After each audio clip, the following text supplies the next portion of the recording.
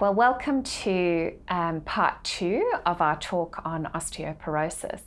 In the first part, we really talked about how to maintain healthy bones by using all of the environmental factors that you can use, such as having adequate vitamin D and calcium, as well as doing strength and resistance exercise.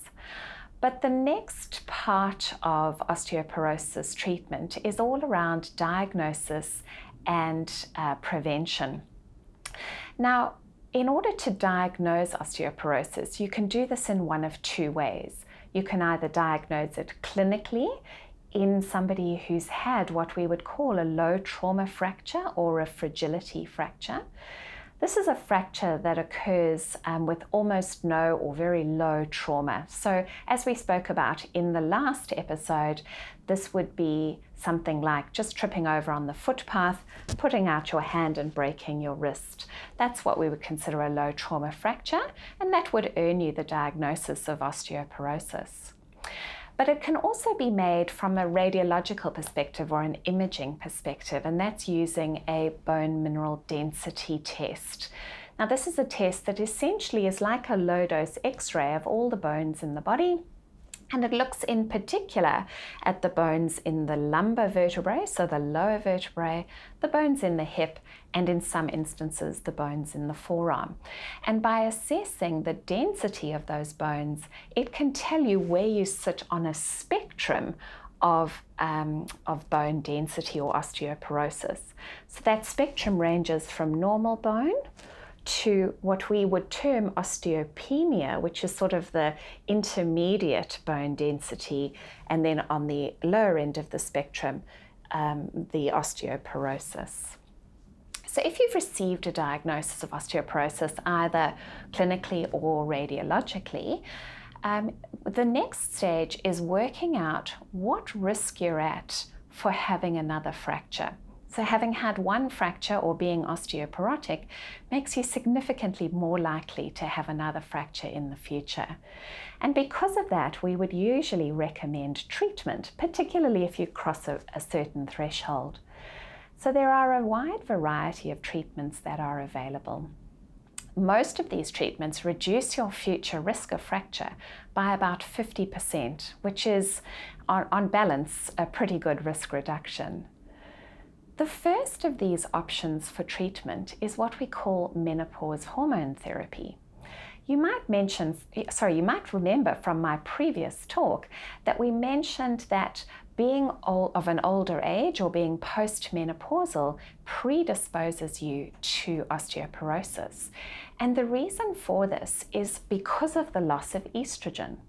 So if we replace that estrogen around the time of menopause, and in particular if you're having the vasomotor symptoms that occur at the same time of the menopause, you can sometimes find, or we certainly do see, that there is an improvement in bone density, or at least a maintenance of bone density over time. Now, there are obviously some concerns around menopause hormone therapy, in particular concerns around the risk of breast cancer, future risk of stroke and heart disease. But in the young woman under the age of 60, generally it's very safe to commence menopause hormone therapy on an individual basis once you've decided what her risk-benefit ratio might be. Now, the menopause hormone therapy is available in a number of options. So there are oral tablets, but there are also transdermal patches as well as transdermal gels. And increasingly, we're using the transdermal route because of its safety profile.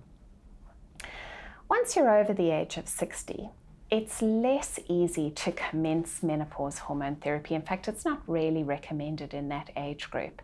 And so we have to think of a number of other options to treat the osteoporosis that a patient might present with. There are a number of different therapies, primarily the bisphosphonate therapies, which are certainly those therapies that we would recommend commencing as first line.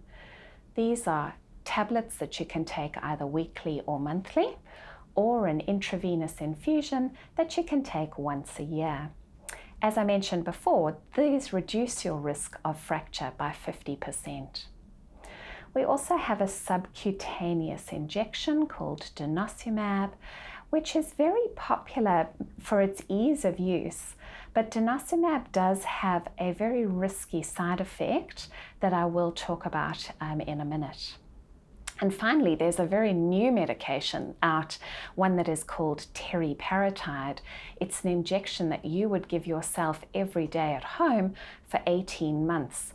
And it's what we call an anabolic medication. It's a medication that builds bone. Now, there are quite a few hoops to jump through to get this on the PBS, but it is available in patients who might be able to access it. The most common concern of patients, or that patients express to me, is really around the side effect profile of all of these bone medications. Now, I want to be so very reassuring about these.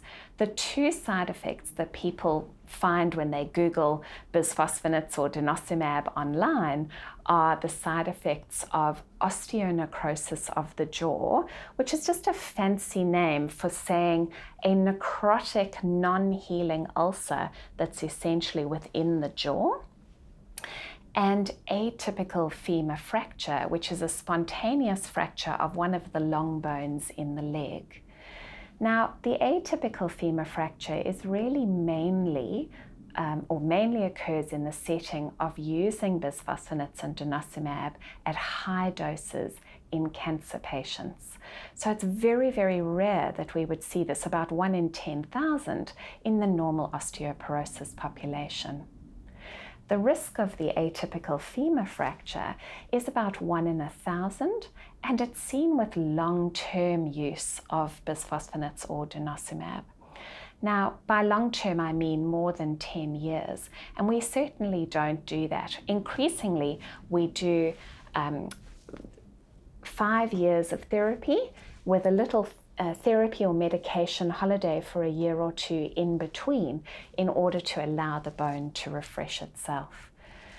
So very often when we're thinking about treatment, we have to weigh up what is your true fracture risk. And for somebody who is 75, has maybe had one previous fracture and a family history of osteoporosis, they may have a fracture risk of 2 in 10 or 3 in 10 versus the 1 in 1,000 risk of the atypical femur fracture. You can see that the benefit of having the treatment far outweighs the risk of this atypical femur fracture. And in that setting, we would very much recommend treatment. But as with everything in medicine, this is an individual conversation for you to have with your GP or with your endocrinologist. What we want is to prevent those future fractures. So something I noticed when I was in my training, and certainly now in my consultant days, is that patients who present with a hip fracture, if you ask their history, they'll tell you that 10 or 15 years prior to that, they presented with a wrist fracture after they had a fall in the park or doing something that wasn't a very high trauma incident. If we had picked them up at that first instance, it may be that we would have delayed their hip fracture or maybe even prevented it altogether. So hopefully this has been useful for you. Remember, we've got lifestyle factors, vitamin D, calcium, and exercise, but those aren't going to protect the bones in their entirety. So really important to also have a conversation with your GP or your endocrinologist about the various bone protecting medications that are available for you. Thank you.